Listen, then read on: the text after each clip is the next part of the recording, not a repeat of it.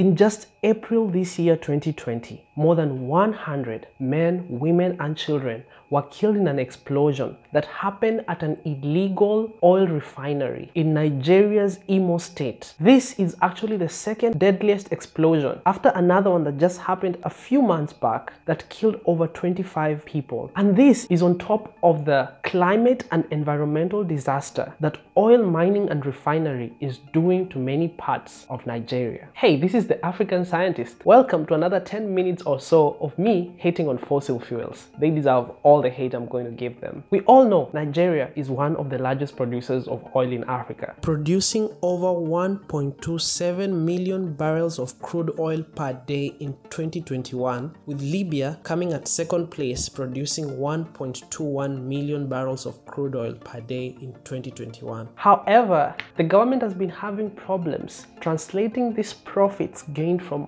oil mining and refinery to the local people. This has led some people who have been hard hit by poverty to siphon crude oil from pipelines that come from the mining to the refining process and carry out their own crude homemade refinery of petroleum in the bushes and forests that surround the pipelines, endangering their lives and causing huge environmental disasters through the spilling of thousands of tons of crude petrol into pristine river and forest ecosystems, and perhaps the worst soot pollution ever seen in any part of the world that has caused villages and towns near this region to be completely blanketed by a layer of black soot. Everything from the roads to their houses to their lungs are carpeted by a layer of black soot. I think you don't need a medical degree to know that black soot in your lungs isn't so healthy. A disclaimer though, I'm not blaming any of these people for doing the illegal refinery. These people are suffering under the terrible leadership and political climate created by our soul-loving African leaders. Truly, corruption creates poverty, and poverty creates desperation, and desperation brings people to some terrible choices and decisions. In just the year 2022, the Nigerian government estimates that over $3 billion worth of crude oil has been siphoned from the pipeline and redirected to illegal refineries. Now, let me explain to you how a refinery should work. This is a watered down, simplified version. I will leave links to a more detailed description of the process in the video description. So we all know that crude oil is made up of many different hydrocarbons that have different boiling points. Because of the differences in their boiling points, they can be separated through simply heating them in a closed container. The hydrocarbon with the lowest boiling point will be the first to boil and come out as steam and can be condensed and collected. This can be done continuously as the temperature of the refinery is being raised to separate all the elements found in the crude oil. The liquids made up of long-chain hydrocarbons undergo additional processing after the distillation process to create other products. These processes include cracking, which is breaking down large molecules of heavy oil, reforming, which is changing molecular structures of low-quality gasoline molecules, and isomerization, which is rearranging the atoms in a molecule so the product has the same chemical formula but has a different structure.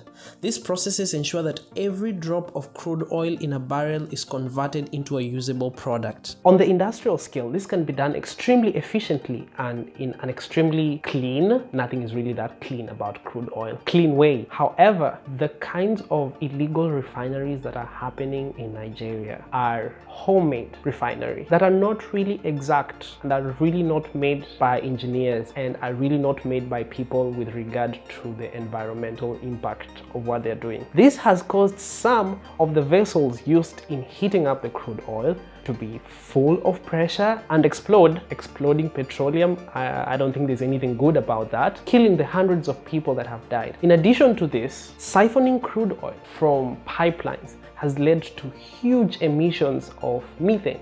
that escapes into the atmosphere because the siphoning is illegal and therefore is not really an exact science. It leads to a lot of wastage. Methane first, because it's in gaseous state. I talked about the effects of methane leaking into the atmosphere and how it is a stronger greenhouse gas than carbon dioxide in this video right here. Apart from this, sometimes the siphoning process doesn't really go well and many thousands of tons of crude oil is leaked into rivers and forests, making this region of the world probably one of the most highly polluted because about a third of the young people in Nigeria are unemployed. Illegal refinery of crude oil has attracted many young people, some of them really highly educated. However, the practice, apart from just the accidents and the spillage that happens, has caused huge negative consequences to the populations that live around this region. Many people are now dying of diseases, especially diseases in their breathing system, because they're breathing in toxic substances 24 hours a day. And this is their only home. They can't escape it. They can't go somewhere else. And it is truly a sad situation. In fact, some scientists have actually estimated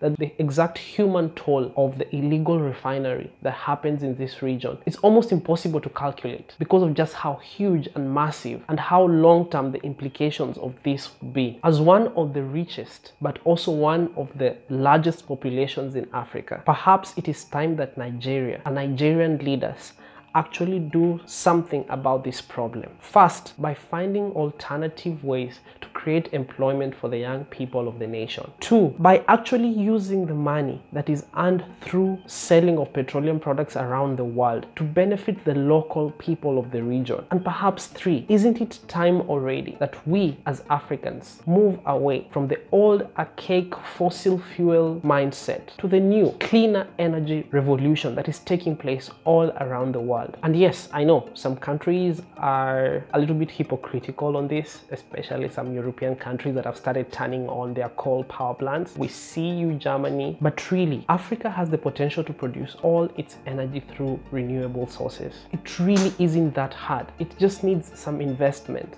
and some clear, sober thinking from our scientists and our leaders. It is time that the ecosystems along the Niger Delta breathe some fresh air. My next video is going to be about the potential sources of clean energy that Africa has right now that it's not taking advantage of, and how governments and scientists can think about these ideas to better improve the energy independence of Africa and help it to grow economically and empower its citizens into a better future. If you like what we do here at the African Scientists, please consider subscribing. Consider also buying us a coffee. That would be awesome. If you think I left out something or I did not portray something clearly as it should be, please educate me in the comment section. I promise to read all your comments and reply to every single one of them. You can also reach out to me on my social media on Twitter, Facebook, and Instagram, and keep the conversation going on the African Scientists podcast, the only place where African voices speak science. I appreciate all of you, and we love you, Nigeria, and we hope that things will change for the better in the near future. Thank you so much for coming along. This is the African Scientist, science from an African perspective.